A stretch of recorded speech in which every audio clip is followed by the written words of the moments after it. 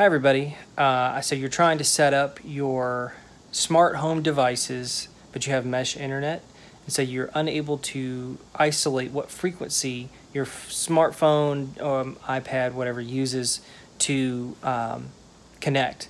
To connect to the internet, because mesh internet it automatically switches back and forth between frequencies depending on what is best for you and your device. I guess they're smarter. I think they're smarter than we are at times.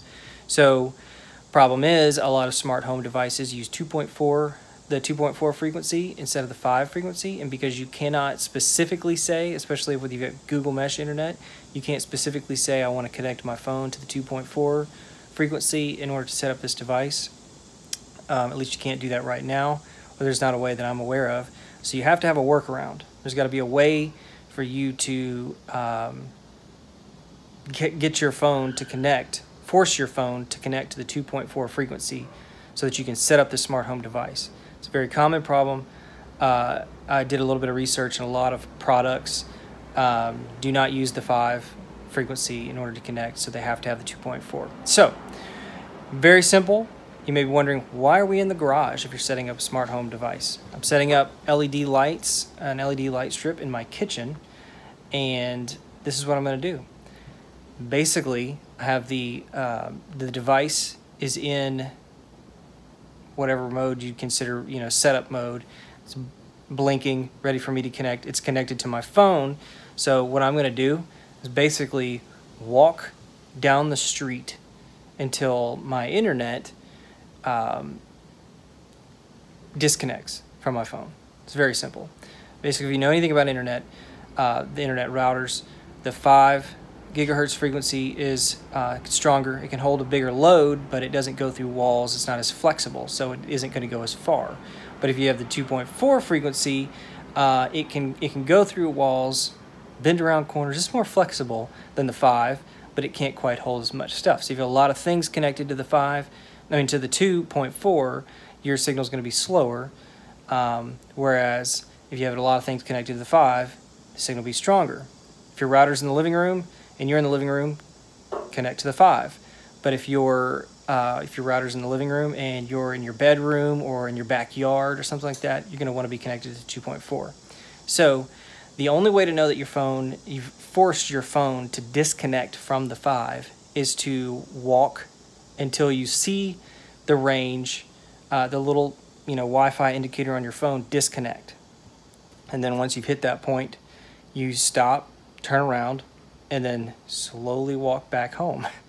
When you get just to the point where the Wi-Fi connects automatically, you know that you've reconnected. If you're getting a little bit closer, and it hasn't reconnected on its own, go ahead and select your internet, enter your password, and if it connects, you'll know that you've connected to the 2.4. You're still really far away. You're far enough away that it disconnected.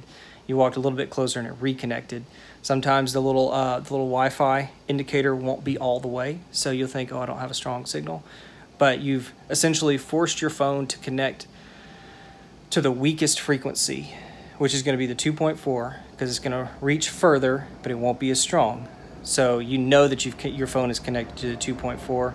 Then you can proceed with setting up your device. I'm going to do that now with the lights. Okay, so we're going to walk away from the house. One thing, look both ways before you step into the road. One thing I forgot to do that I recommend is disconnect any of your little hotspots, the little routers that come with it. So you have your main router and then the little Wi-Fi points throughout the house. I did not disconnect those, so I imagine I'm going to have to walk a little bit further in order to get my internet to disconnect, a little further than I did. Let's see. So we should be, I thought I'd end up in my neighbor's yard or my neighbor's driveway, but it turns out I'm about 4 or 5 houses down. And then, all right, I've disconnected, as you saw it, disconnect from my internet. And I'm going to slowly walk back.